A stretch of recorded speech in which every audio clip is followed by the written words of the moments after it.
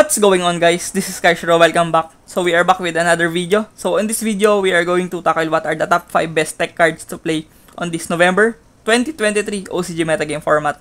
So these are the most spiciest and most unconventional cards that you can use to catch your opponents off guard right now on the current format. So these cards are very good on dealing against the best decks or the meta decks right now in the format. So without further ado, let's start. Coming at number 5, we have the Mystical Space Typhoon. So this card is mainly used to answer the Centurion, because as we all know, Centurion uses their monsters as continuous spell traps, rather trap cards on their disposal. So you can use the Mystical Space Typhoon or MST to nullify those shenanigans or mechanics from the Centurion so that they won't get card advantages from doing so. And also, MST is mostly used if you cannot afford the discard mechanic from the Twin Twister, if your hand cards and deck doesn't allow you to discard one single card that is very important for your game. It is rightful to use the MST over the Twin Twister. And also, if you don't have the deck that can close out games fast, you can use also the MST over the Cosmic Cyclone, because Cosmic Cyclone is pretty much a struggle if you don't close out games fast. And also the minus 1k LP is very terrifying on a game 3 basis if you are going to lose on time. As we all know, the time rules on Yu-Gi-Oh is very strict. So yeah, you can definitely play around the minus 1k LP of Cosmic Cyclone from using the MST. And also, MST is very good on dealing against floodgates like Summon Limit, which is very popular on everyone's side deck right now, like Purely. And also other control decks like Runic and Labyrinth are using floodgates as well. So you can use the MST to answer them. So at number 5, we have MST or Mystical Space Typhoon. Moving towards the number 4, we have Book of Moon. So if you are using a deck like Rescue Ace that needs to resolve their cards perfectly well, you can use BOM or Book of Moon to flip face down your monsters from targeting negations like Imperm and Veiler, which is very notorious right now in the format. It is heavily played right now in the format because I do think that we do have a mid-range type of oriented format right now, and we are going to see a lot of hand traps like Veiler and Imperm on the format to halt the decks like Rescue Ace as well, and Purely that are very good right now on the format. So yeah, Book of Moon is very suitable for you if you can afford to face down your monsters and you are going to play really well against these hand traps that I have said earlier. So at number 4, we have Book of Moon. Moving towards the number 3, we have Spooky Dogwood. So this card is used to halt the heavy combo decks right now in the format, like Snake Eyes, which is very notorious for topping recently because this deck got a lot better from the Phantom Nightmare, from the Prisoner Princess, and the Populous from the Snake Eyes.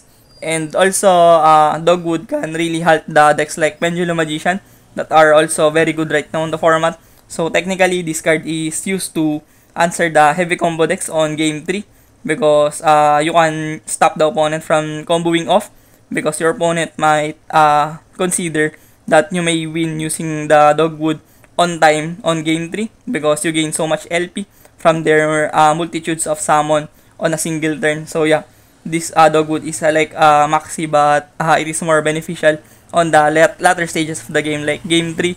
And also rogue decks like Ignister and Manadium that are doing decently well right now in the format can also be halted by Dogwood.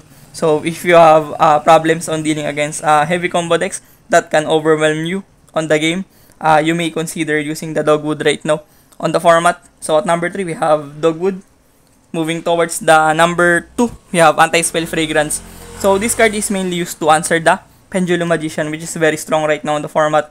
Many people are using Pendulum Magician right now because Pen Magi can definitely overwhelm a lot of decks. Probably this is one of the most fastest decks and higher tempo decks right now to play on the format. So you can use Anti-Spell Fragrance to nullify that, because as we all know, Pendulum Magicians are considered as spell cards on their pen scales.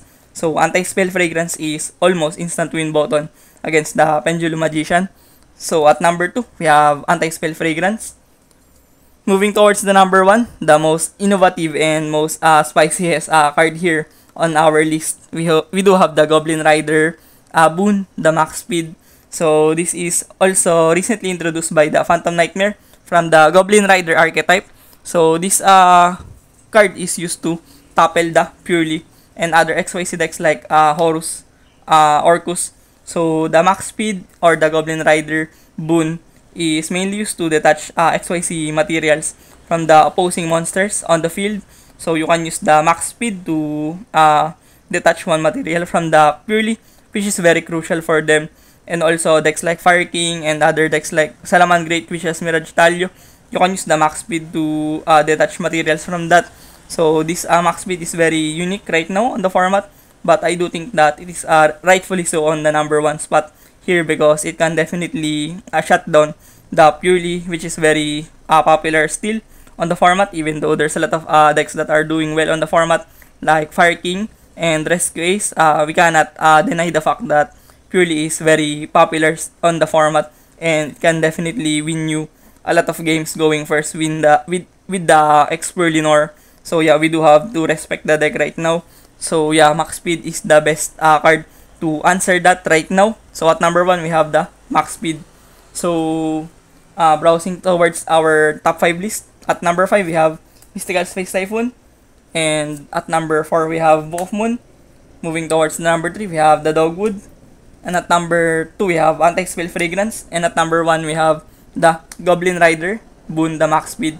So thank you for watching this video. I hope you do learn something on this video. Hit the subscription button if you're not yet subscribed on my YouTube channel, and hit the notification bell if you want to get more updated on my future contents. So see you on the next one. Peace.